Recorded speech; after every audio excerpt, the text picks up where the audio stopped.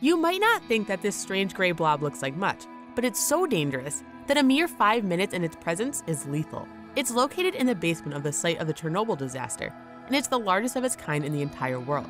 It also makes its surroundings the most dangerous place on the planet. Let's explore this spooky substance from the safety of our homes, but don't forget to hit the subscribe button first.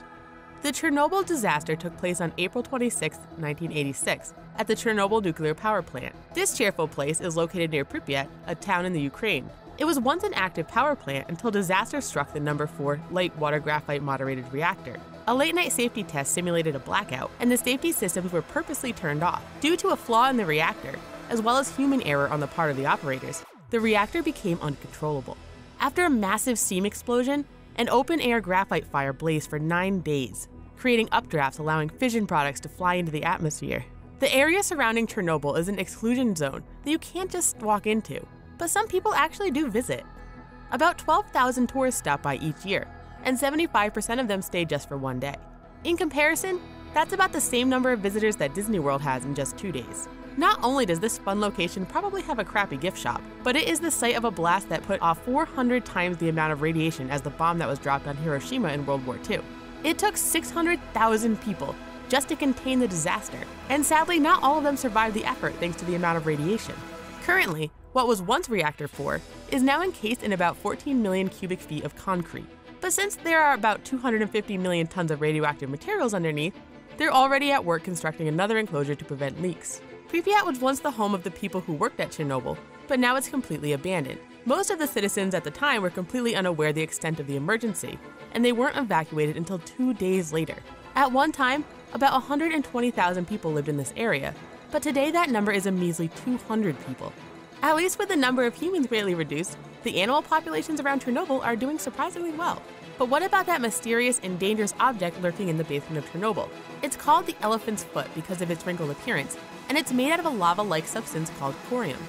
In a matter of seconds, the temperature shot up to about 2,600 degrees Celsius, or about 4,712 degrees Fahrenheit. A zirconium uranium oxide melt formed the core of the elephant's foot, and over the course of the next 6 days, it bonded with various surrounding materials, such as sand and concrete.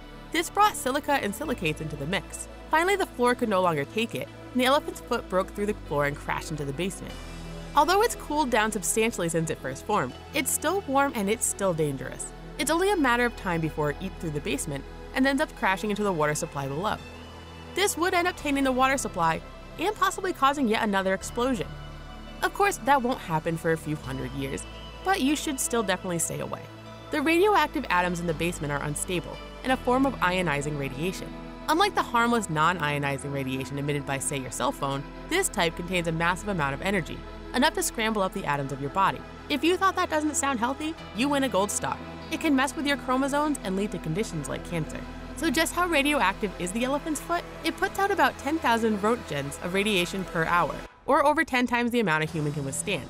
If you don't want to trek all the way to the Ukraine, you can just get 4.5 million chest x-rays to simulate the experience. Should you be exposed to some radiation for a short period of time, it will take time to damage your body, and it could possibly be treated in the meantime. But a sudden intense blast like what you would get in this basement is absolutely lethal. Standing around for more than 5 minutes puts you at a 0% chance of surviving the next 48 hours, and we definitely don't like those odds. If you're wondering what happened to those people who you occasionally see in photos inspecting the foot, we sadly don't know. Thankfully, we do now have remote-controlled cameras that give us the opportunity to observe it in a much safer way. After all, it's not going anywhere anytime soon. If you thought the basement from It was creepy, now you have a whole new basement you want to avoid. You're welcome. Be sure to drop us a comment, like this video, and subscribe to our channel for more from the Hub. Thanks for watching, and we'll see you next time. If we can stay away from the elephant's foot, of course.